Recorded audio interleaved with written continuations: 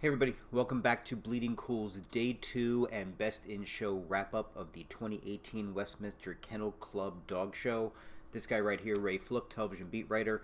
And first off, let me start off by congratulating our Best in Show winner, Flynn, the Bichon Frise, and also the reserve Best in Show, Ty the Giant Schnauzer. For those of you in beauty pageant terms, reserve Best in Show is, I guess, if Flynn cannot meet the contractual obligations of being Best in Show, then Ty would step in for. I don't know how that happens. I can only think of one way, and I just don't want to start on a Debbie Downer note, so I'm not going to go there. I thought it was a great competition, just overall. Having said that, none of the three that I wanted to win won, so I don't know what that says about my selection process, because I was all in for Bean, Biggie, and Winston. Biggie, I thought, Bean, I thought won over the crowd. Biggie, I think, had it since yesterday. I don't know. I've always wondered this thing about, does crowd reaction, being the big, huge fan favorite, does that work against you? From the judging standpoint, because it can never tell. Is there this need on the judge's standpoint to show, well, you think you know, while I know it's not just. So I don't know. Yeah, but again, congratulations. I mean, it's tough you can't talk a dog show winner. I mean, it's not like it's the NFL or NBA or anything like that.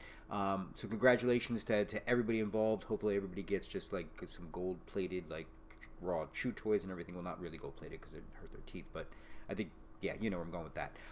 But like I said, we're going to be starting off with give you a quick recap on our thoughts on how Day 2 went. First and foremost, let me start off on a bit of a Debbie Downer note. To Fox Sports 1 and to Westminster Kennel Club, I know how the business runs. I know you're selling advertising and things like that, but there really was no excuse for the show to go as late as it went last night. You're saying 8 to 11. It was really starting on a good clip, and next thing you know, it's after 11:35 and the show's still going on. So again, I know it's commercial time and the amount of money you're making off that. I mean, I'm sure Isle of Dogs paid a pretty penny. The Black Panther ad seemed to be on during every commercial break. You have major corporations, so I do get it. But yeah, just try to, if even just 10-15 minutes, just to rein in a little bit. But having said that, what we had last night is we had Sporting, Working, and Terrier Groups and our Best in Show. We're going to start off on some of my handy-dandy notes, as you can see here. Again, having nothing to do with Laura or Amazon. Just so happens to give a really cool freebie when I was at Comic-Con. But again, I digress. Let me start off by a joke that I'm going to keep beating to death, but I do have some issue with the fact that apparently, from what I'm reading online, that Fox Sports 1 didn't cut to any of the dogs that were taking a paw in protest. So I don't know, I'm just trampling on their First Amendment dog rights, so I think I have a bit of an issue with that. I mean, honestly, I love that joke. I'm just a big fan of it. It's probably the last time I'm going to get to use it, so yeah, I love it. Reese. It was there was this really cute moment where you had the idea whether the dog was being handled by the handler or whether the handler is being handled by the dog. But there was this uncomfortable moment where it kind of did this thing with Reese's face that I didn't particularly like. And look, I'm a layman, I know. I'm sure it doesn't hurt. I'm sure it's part of the process and everything like that. It just, I don't know, just kind of looked kind of crappy. I kind of didn't feel completely comfortable with that one. The breed names, I've come to the conclusion, besides just their sole effort is to try to give me a hard time with my spelling. I also feel like it's those things you see on Facebook where it's like, hey, take the first letter of your name, the first letter of your last name, and you can come up with like your superhero name or the museum you're going to be working at or something like that, because it was flying at every direction. And yeah, spelling, oof, I gotta start working on that. The Boykin, fun to say. I mean, what else can you say besides that? I don't think there's anything else to say besides that. There was a rider, it was a Cocker Spaniel, Party Color, who I listed, and I'm going to say it. It reminded me of the dog that Sia would have. And if you don't know who Sia is, I posted the video. Look up The Greatest, because that's just one of those, like, you could be in a down mood or anything, and that just sounds fantastic. But I'm yet again digressing. The Chuckles Hut in Poughkeepsie, very funny reference by Chris Myers. That was actually pretty cute. I like that. The four-wheel drive of hunting dogs is a really weird way to reference a hunting dog. I'm just not, that kind of was odd. Also, again, big props to Shannon Sharp across all boards. He just was really into this from the very beginning, and I apologize because I saw NFL Star and I thought, okay, he's going through the motions of this just to kind of get his acting, not his acting, but his announcing chops in and get some experience. That piece he did on the Rescue Dogs I thought was really fantastic, and if you haven't had a chance to see it, check it out on YouTube. It really was good. little fact, I didn't know that Helen Keller was responsible for bringing Nikitas to the United States. I thought that was really fascinating.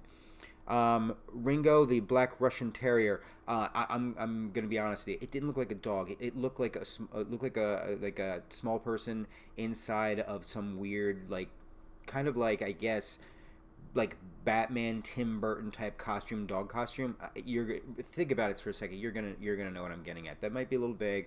I apologize in advance, but I think you know what I'm getting at. Let's see what else.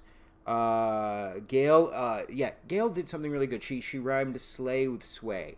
It was cute. Everything like that. I need Jason and Chris to not act like she's like Kendrick Lamar or Eminem with like just incredible lyric skills. I was like, wow, everybody's starting to get a little punchy at this point.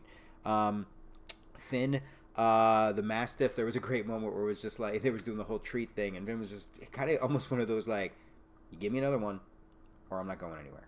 And it's going to look embarrassing for all of us. But it looked like it actually played through. But it was pretty cute, actually. I like how that played out. Right, I'm sure it's counting. I'm going to be honest with you. It sounded like Jason H. was throwing a little shade to what his announcing partner was talking about. It wasn't too loud or anything like that. I don't know if it was the punchiness of the night or what. But it just was like, yeah, whatever. Like, whatever you're talking about. I'm a judge. What do you know, Chris? You're just an announcer. I was like, oh, okay. Well, maybe we start getting ready to wrap this up now. I didn't know there was a dog walking app. During commercials, you actually learn something, and it's like weird because it's not just a matter of getting a dog walker or anything like that, but you track the dog's walking, its poop rate, things like. Yeah, I gotta be honest with you, it's the things. The more you know, you know.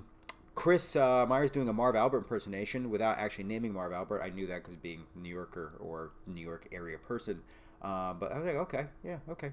Again, probably to feel too comfortable mentioning Marv Albert, if you know what I mean. There was also, if it was Jay's, I don't know who it was, but there was a really funny moment where they were talking about Mary Tyler Moore and Bruce Lee, but the way the person said it and their awkward pausing and not pausing, it sounded like they were saying Mary Tyler Moore, martial arts master. I was like, oh crap, I didn't know that about Mary Tyler Moore. Wow, no wonder she could have put up with Lou Grant for that long. Not many people are going to get that reference. I completely understand that. Smooth, broken, and rough. The joke was you should leave that accounting firm. I'm going to be honest with you. At that moment, there was 4 jokes that I had ready to go. 4 of them. We know how many of those jokes would have been appropriate for me to put out in the middle of a dog show. None of them. That's why you didn't see those. That's why I just put a transcript. Letting you peek behind the curtain like the Wizard of Oz, folks. Miss, oh God, yeah. Miss Denmark, yeah, I gotta make sure my own handwriting sucks sometimes. The one thing I want to say on that is finally, like, Miss Denmark, the judge, had that very cool Miss Marple, Jessica Fletcher Murder, She Wrote vibe going on. Like, again, it was like one of those things where, like, she could just verbally shred you to pieces, but you wouldn't mind. It would actually be kind of enjoyable because she would do it so beautifully with a smile on her face, and she'd probably make you, like, some hot cocoa after, so it'd be kind of cool. I could further elaborate on that, but that probably would require a couple more sessions of therapy. So that's it, folks. Hey, guys, thank you for joining me. This was a great first run for Bleeding Cool. We're very, very excited about it. Hopefully, and this is a message to you, Westminster Kennel Club, we'd love to cover your event at Madison Square Garden next year live. So please keep us in mind because we really enjoy doing it. We're going to be doing some more of these type of events and events outside the pop culture beaten path over the next year. So please keep an eye out for it. But thank you guys for joining me. Again, this guy here, Ray Fluke, television beat writer for Bleeding Cool. Hope you guys enjoyed it, and see you on the website bleedingcool.com. Take care, folks.